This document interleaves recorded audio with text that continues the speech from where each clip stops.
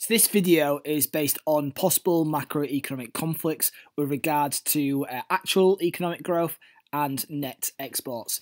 So what we're going to be delving into is why a country, especially like the UK, if they see rising actual growth, why that might cause a worsening of a trade deficit. I'm going to pick out two time points in this graph where we see actual growth rising. So here and here. And what I'm going to do is I'm going to look at a separate graph with the value of imports, and I'm going to see in this exact same time periods what happens to those imports. So at this point and at this point, we see again that rise in the value of imports. So we see a positive relationship between actual growth and the value of imports from both EU imports and non-EU imports. So why is that? Well, to begin with, the UK is a consumer-driven economy. So the UK consumption contributes on average 63.7% towards nominal GDP. And if we consider all the components of aggregate demand, consumption is the biggest contributor towards GDP. And therefore, if we do see a rise in aggregate demand, and let's say it's from consumption, then what we're going to need is the resources and the output to obviously match that rise in demand from the UK population. So if we think about it from the point of view of inputs, we may manufacture the goods in the UK, but that doesn't mean that the resources are also domestic. And if you think about the complexities of producing a product and all the different types of materials that are involved, the chances are we'll still be importing the resources or the commodities to help produce those goods. But it's also worth remembering that the UK is now mostly a service-based economy. So we are heavily reliant on semi and finished goods also being imported into this country. So if we see a rise in demand in, for example, the retail sector, and we need those goods, then we might have to import those goods from abroad. So that's going to see an increase in volume and value of imports. But you also have to remember, if we do see a rise in actual growth, then confidence in the economy is obviously growing, and that might act as an accelerator effect to firms.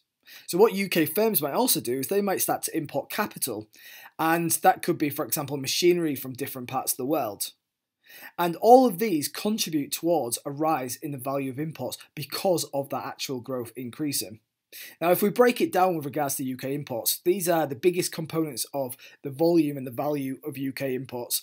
And again, we can even see some of our UK top trading partners with regards to imports. Now, we can see capital on there, but we can see finished goods, but we can also see in terms of, for example, material manufacturers. So if we break that down and have a look at it, we can see commodities such as iron and steel.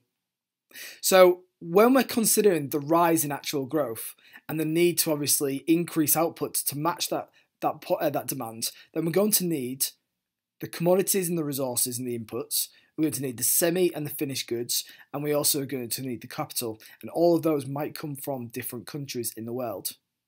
So what we see, and remember this video is about those macroeconomic conflicts and those macroeconomic trade-offs. So there is, as I've mentioned before, a positive relationship between actual growth and the value of imports. But because of that, that means there's an inverse relationship between actual growth and net exports. Because with the greater value of imports, the more the net exports and the trade account is going to deteriorate. Now, if we had a situation where, for example, maybe the UK government wanted to prioritise the trade account, maybe they were worried about the trade account, then one of the policies the government could use is an expenditure reducing policy. And what they would do there is they would try to reduce and limit their growth to try to improve that net exports and improve the trade account. So that's one way where a trade-off might take place. Now, I think it's also worth remembering that the US has a similar economy to the UK with regards to it being consumer driven.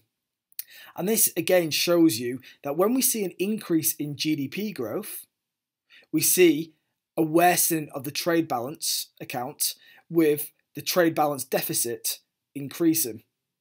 And again, when GDP starts to fall, we see the trade balance start to improve. And that again shows that inverse relationship between the two and why they conflict in the short run.